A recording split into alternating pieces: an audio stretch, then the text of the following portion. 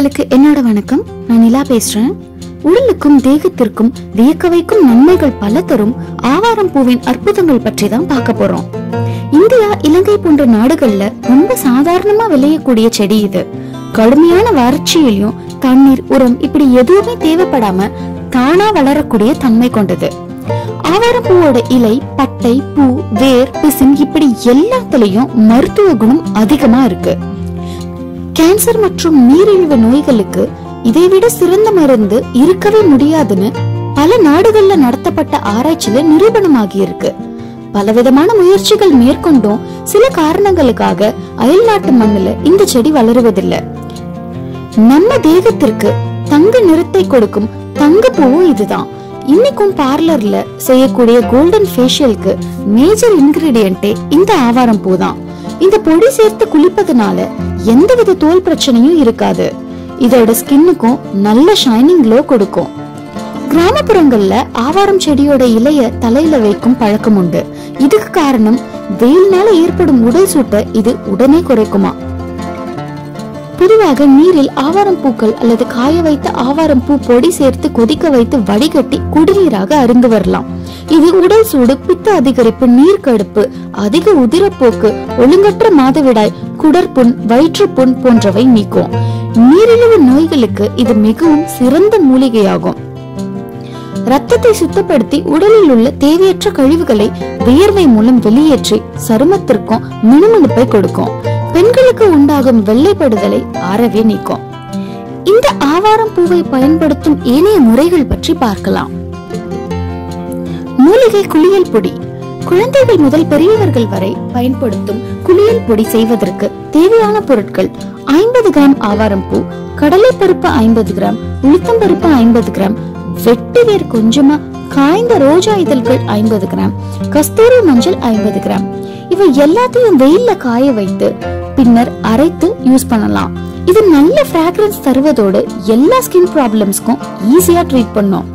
ஆவாரம் பூ பொடியை தயிர் அல்லது பால் சேர்த்தும் முகத்திற்கு பூசி வர தழும்புகள், பரு போன்றவை நீக்கும்.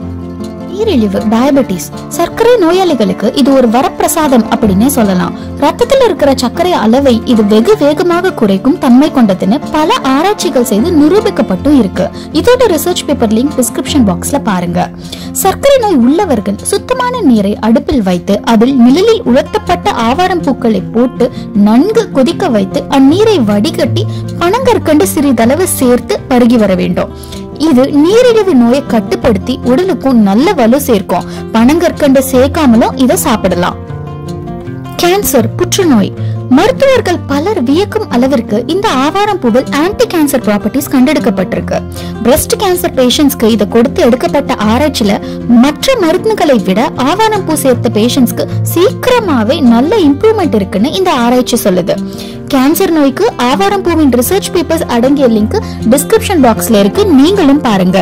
இத கனடியன் கேன்சர் சொசைட்டியும் அங்கீகாரம் செய்து இருக்கு. இந்த புற்றுநோய்க்கு சிறிதளவு ஃப்ரெஷ்ஷான ஆவாரம் பூவை ஒரு தண்ணில போட்டு மண் பாத்திரத்துல விட்டுட்டு இதுல 2 மிளகு உடைச்சி சேர்த்து அதோட 1 ஸ்பூன் சீரகமும் போடணும்.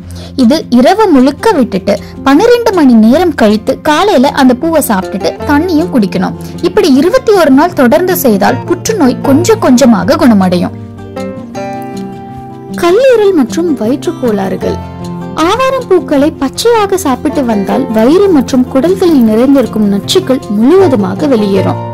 இது கல்லீரலுக்கு நல்ல பலம் சேர்த்து மஞ்சள் காமாலை வருவதையும் தவிர்க்கும்.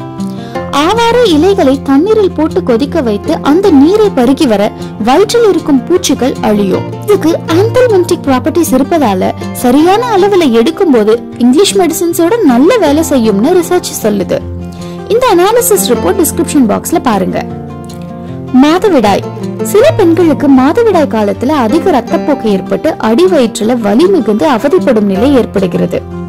இச்சமயங்களில ஆவாரம் பூக்களை கூட்டு போல செய்து சாப்பிட்டு வந்தால் வயிற்று வலி குறைத்து அதிக ரத்தப்போக்கையும் கட்டுப்படுத்தி இதோட கருப்பையில் இருக்கும் நச்சுக்களையும் வெளியேற்றிவிடும். ஆவாரம் பூ மிகச்சிறந்த கிருமி நாசினி. இது தொடர்ந்து சாப்பிடுபவர்களுக்கு உடல் நீர் வறட்சி, யூரின் இன்ஃபெக்ஷன், சிறுநீரக கோளாறுகள், உடல் துர்நாற்றம் போன்றவை அறவே தவிர்க்கலாம்.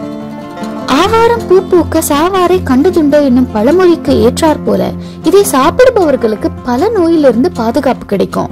தினமும் காஃபி டீ பருகுவதை நிறுத்திவிட்டு இந்த ஆவாரம் நீரை பருகினால் நம் உடலுக்கு எண்ணற்ற நன்மைகளை செய்யும். இந்த வீடியோ பிடிச்சிருந்தா லைக் பண்ணுங்க. மேலும் பல குறிப்புகளுக்கு அகத்தின் அழகு சேனலுக்கு சப்ஸ்கிரைப் பண்ணுங்க. இது உங்கள் இளமைக்கான ரகசியம். நன்றி.